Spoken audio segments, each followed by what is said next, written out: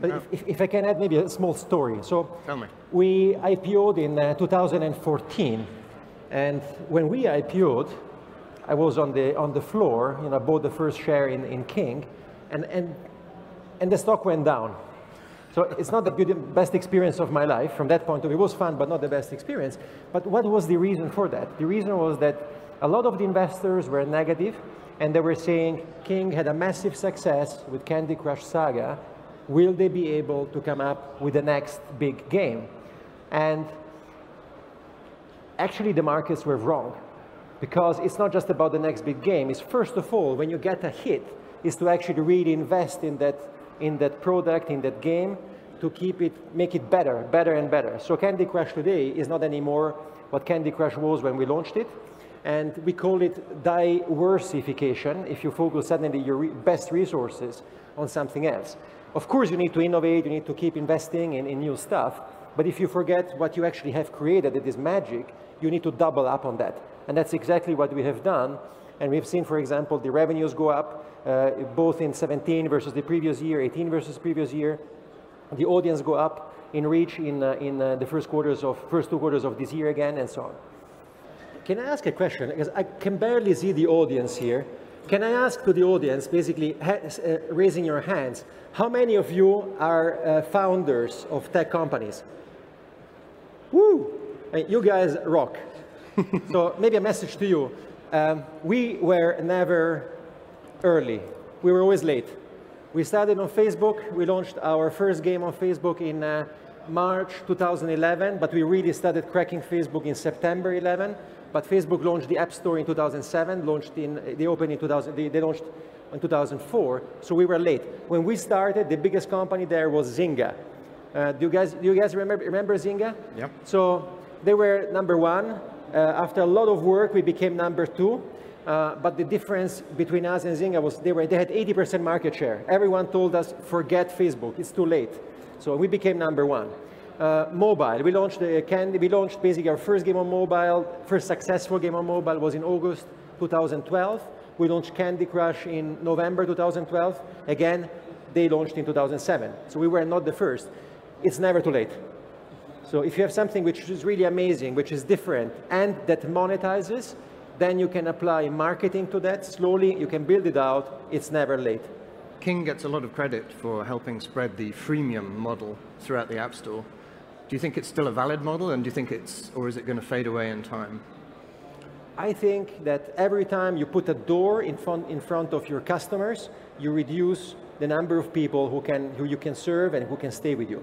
So we've believed from the very beginning in a freemium model. When we started back in 2003 on the web, our games were already a freemium model. But now with micro billings, it allows you to charge 99 cents.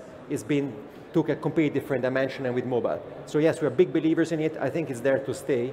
And you can integrate many other models, like for example, advertising for those who don't pay, et cetera, et cetera. And your games have also upped the stakes, because by adopting the saga idea, you've turned a simple game into a whole experience from a user point of view. So you actually consider that you're delivering more value as the game evolves in time? Yeah, so basically, our history is we started creating one-level only games where you compete against others. And over time, we created more than 200 of these games. At some point, we got disrupted by Facebook because we were on the web. We were not on Facebook. We could not bring our model to Facebook. And then we re-engineered ourselves by taking the best games we developed over the years and creating a saga model, making many, many levels of the best games we had developed. So I think that also there, I think you never give up. And when there's an opportunity, you continue working on it.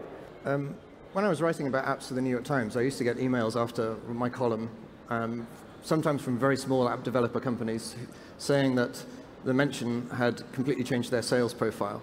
Do you think that the media's role in promoting apps is going to get more and more important, or less and less important? Promoting apps. Yeah. I think it's less and less important because there are so many apps in the store that if you get promoted one day, the next day there will be another app. In fact, for us, when we launched Candy Crush, we were told that we would get a promotion. We were super happy. You know, the first time we launched the game, we thought the game would do really well.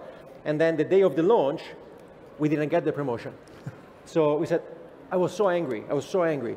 But in fact, we were so lucky that this happened because by not getting the promotion, we could really measure the impact of our games, pure, without any third-party impact, and we could understand the impact of our marketing. And in fact, that allowed us to have very clean numbers that allowed us then to scale, because we knew exactly the economics on a user basis. So no, my answer in brief is no. So if there are some app developers out here, what 3 words of advice would you give to them, Riccardo?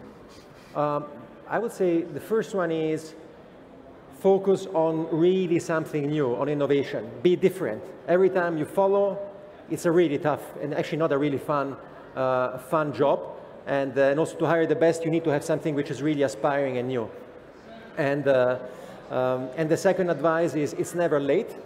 And the third advice is create a culture where making mistakes is part of what you do. We continuously make mistakes. Many games we create never see the light. So it has to be something really amazing. And then it has to monetize, then you are at the steering wheel. You can do marketing.